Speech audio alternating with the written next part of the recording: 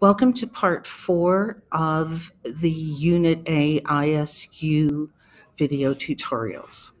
In the first 3 tutorials, we declared our variables and created a way for users to input and to show the user their entry. What we need to do now is start thinking about the mathematics.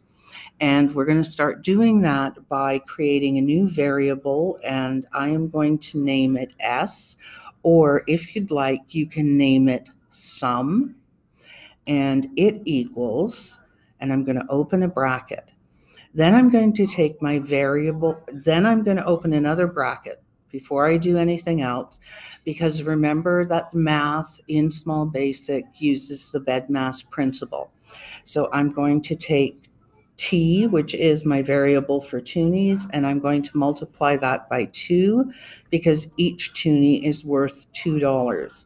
Then I am going to take my variable L, which stands for loonies, and multiply that by 1 because a loonie is equal to $1. And then I am going to close the brackets.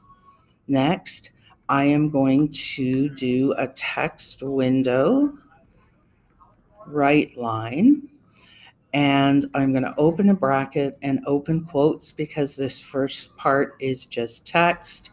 You have a total of, and I always like leaving the space. I'm going to, in here, concatenate, and I am going to call my variable sum.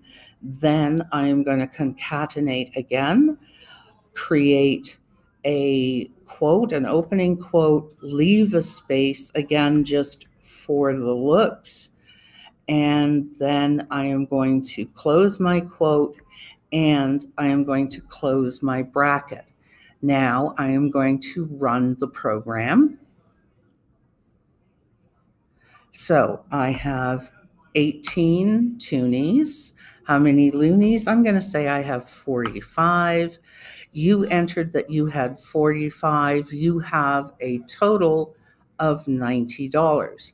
Now, I would have to check, and I don't think that's quite right.